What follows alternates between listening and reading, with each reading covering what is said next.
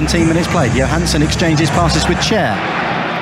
And here's it, Ilias Chair, the Moroccan international once again, 30 yards out. His shot, takes a deflection and goes in! It was a speculative effort from almost 30 yards from Ilias Chair. And the deflection has taken it into the opposite post. Daniel Bachmann completely wrong-footed. João Pedro again on the right-hand touchline. Curls it forward looking for Sema and Manai. And Manai is away here into the penalty area onto his right foot. And it's parried by Dieng. Might come to Sema. Still there. Manai's there. Someone's lost a boot. I think it might be Sema, is it? Or one of the QPR defenders. And then looks to curl it forward for Sema. Sema in the centre forward position. Into the penalty area, Ken Sema. He's on his right foot. Gaspar at the far post. Sema scores!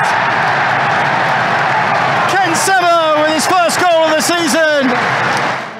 From Gaspar, I think he controlled it, was taking it on his right foot, managed to hold off the defender, checked back onto his left foot, and when everybody might have expected power, he's just guided it into the far post, past the right foot of Dieng, and then in off the far post.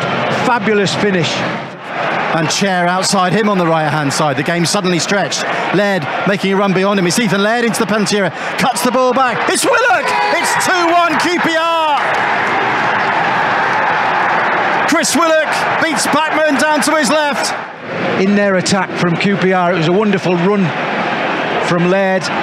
Terrific pull back and a really good finish from Willock. The ball chipped forward by Gaspar. Looked for Sarr, who might have been offside. Goalkeeper heads it out of his area. And Pedro tries to lob him! Oh, and it bounces and hits the bar! And the other, Asprilla wins it back, and Asprilla comes away with it. And Asprilla charges at the two centre-halves and looks to play it inside. Dickey looking for João Pedro. Might come to Sarr. Oh, that's a handball in there. But João Pedro's put the ball in the back of the net anyway! The goal is given. It's João Pedro, who many didn't think would be here in a Watford shirt this afternoon, who levels things up for the Hornets in front of the Rookery end. Well, I'm not sure whether the referee was brilliant or clueless, because it was a comedy of errors. Initially a poor pass, a poor touch defensively. I thought Ismaïla Sarr was going to tap it into an empty net.